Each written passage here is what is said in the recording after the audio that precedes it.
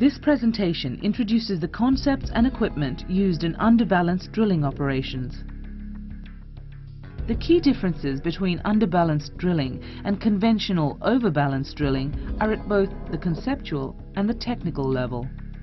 At the conceptual level, the subsurface drilling conditions need to be investigated further. The rotating drill bit cuts away rock to deepen the well. The drilled cuttings are lifted to the surface by the circulating drilling fluid. In conventional overbalanced drilling operations, the hydrostatic pressure exerted by the drilling fluid in the well is designed to exceed the pressure of the hydrocarbon fluids in the reservoir. Since the pressure in the hole is higher than the pressure in the rock, fluid and fines are lost to the formation. These losses cause damage to the near wellbore area, resulting in reduced production. Experience shows that even a short exposure to overbalanced conditions can severely impair the productivity of a well. In underbalanced drilling operations, the hydrostatic head of the drilling fluid is designed to be less than the reservoir pressure. This means that there's a continuous flow of hydrocarbons into the well during the drilling process. Under these conditions, no near wellbore damage occurs and the well's ultimate production is not impaired. The prevention of wellbore damage has several advantages. Near wellbore damage prevention is just one of the benefits of underbalanced drilling.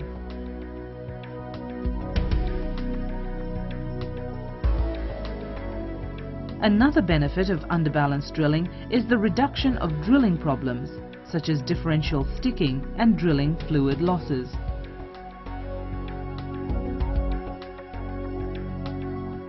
Producing the well while drilling increases reservoir knowledge.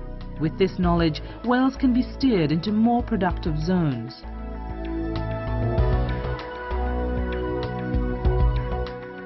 Reservoir pressure and depth determine the required density of the drilling fluid system.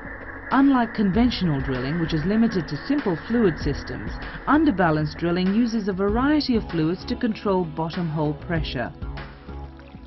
At the high end of the density scale, light fluids such as water, synthetic base oil, natural crude or diesel form the drilling fluid. To achieve lower bottom hole pressures, a two-phase flow system can be employed. This system consists of a light fluid aerated with a gas, such as nitrogen or natural gas. Foam systems generally consist of water and a surfactant.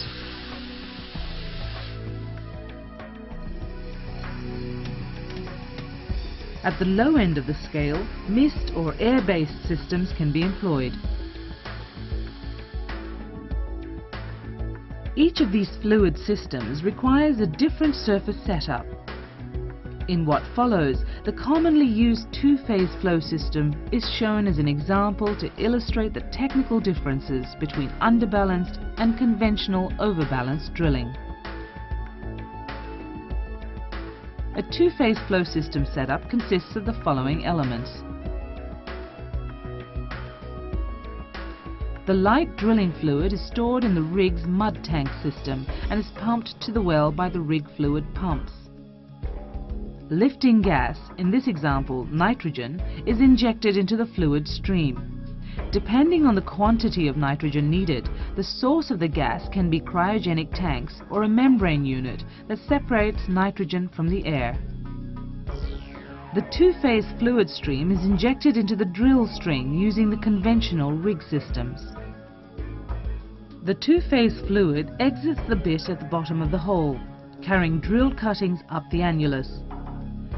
Since the hole is drilled underbalanced, reservoir fluids such as oil or gas are produced from the reservoir and mingle with the two-phase fluid moving up the annulus. This means that the well is producing while being drilled. The return fluid from the well is diverted by a rotating control head to the surface separation equipment. The control head seals around the drill pipe while allowing the pipe to move in and out of the well and rotate. In some cases, a snubbing unit needs to be installed to allow movement of the drill pipe in and out of the well under pressure. Moving slips on the snubbing unit grip the pipe and push or pull it against the upward force in a controlled manner. Flow from the well is controlled via a choke manifold and then processed in a 4-phase separation system. This system separates the returns into its constituents: light fluid, crude oil, nitrogen and natural gas, and rock cuttings. The separated cuttings are collected for disposal. The separated hydrocarbons are sent on to production facilities or flared.